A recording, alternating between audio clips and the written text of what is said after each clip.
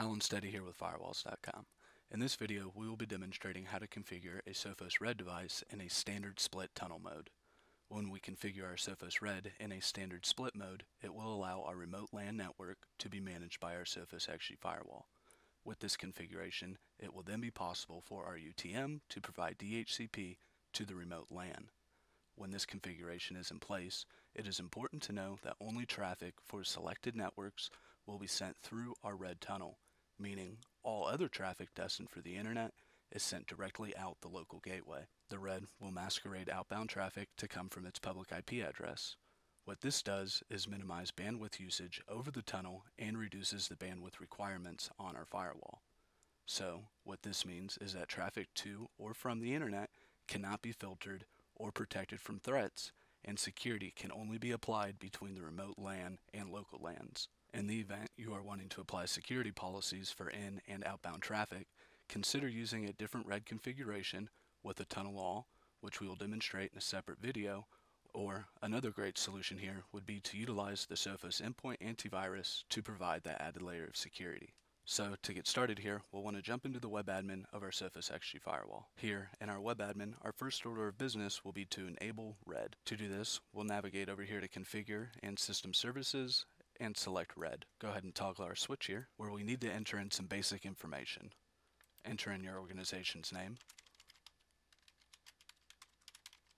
followed by the city where your UTM is deployed, and our country. And lastly, enter in our email address. This email address is very important because what happens here is our RED unlock code will be sent to this email address. So just be sure we're entering in a valid email address here.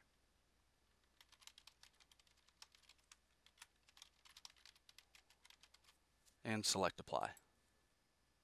Okay, so we can see now that our RED configuration settings have been updated, and we now have these two options here to force TLS 1.2 as well as our automatic device deauthorization. For security purposes, we do recommend to force the RED device to only use TLS 1.2.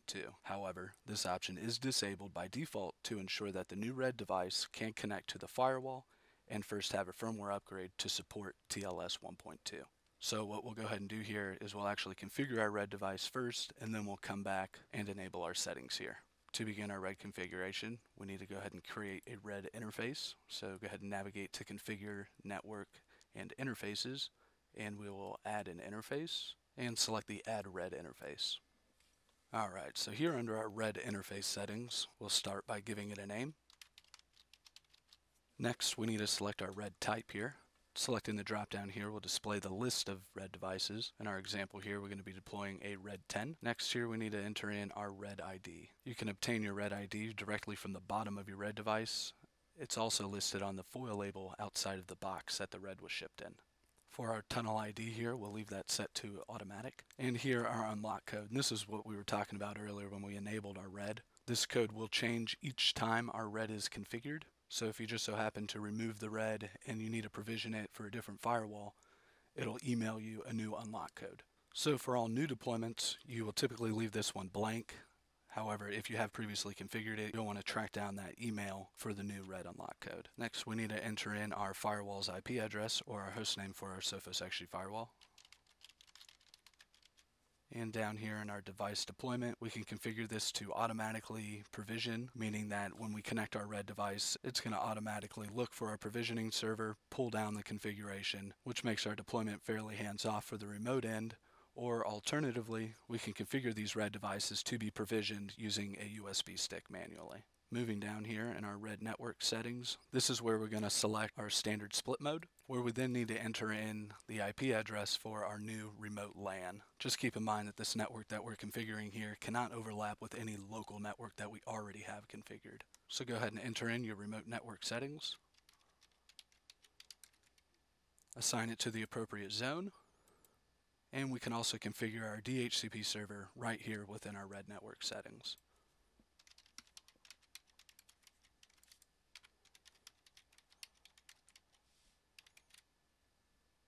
Next, we need to define our split network. This will update the routing information for our RED device and are ultimately the network that our remote LAN will be able to access. We'll just select our local LAN here. And way down here at the very bottom, we see that we have this option to enable a tunnel compression.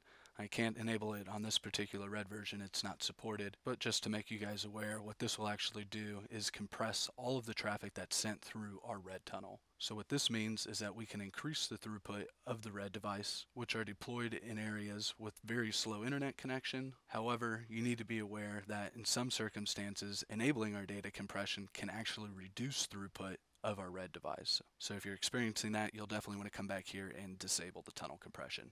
Go ahead and save it. Okay, so we can see our Red device is being created now. So now here in our network interfaces, we can see our Red is here, however it's showing as it's offline. So what this means is it's now time to go ahead and connect the Red, and once our Red has provisioned, it will show right here as being online, as well as the public IP address that it is routing behind. So what we can actually do now while we're waiting for our Red to come online is we'll go ahead and configure our firewall policies for our Red connection. And we'll do that under here under Protect and Firewall and Add Firewall Rule. This will be a user network rule. Give it a name. And select our zones here. Since we're coming from the warehouse, using any service going to our LAN here.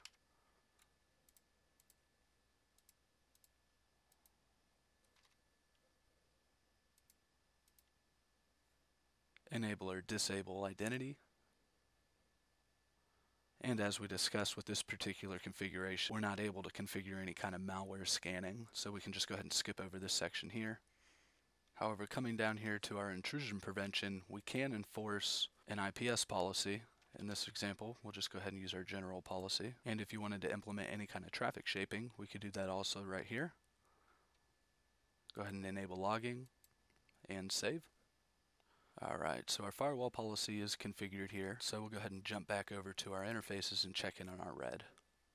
And there we are. We can see that our Red device has been connected. We can also see its WAN uplink IP address, which means that our Red is now connected, our firmware has been upgraded, so we can go ahead and jump back over to our Red configuration and force TLS 1.2 and configure our automatic device deauthorization.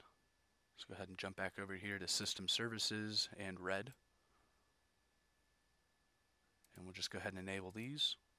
And you can see here, once we enable this, it gives us a time, which means that after 60 minutes of our Red not being online, our firewall will automatically deauthorize that Red from establishing another connection. Go ahead and select Apply. And we can see that our configuration has been updated. And that's it.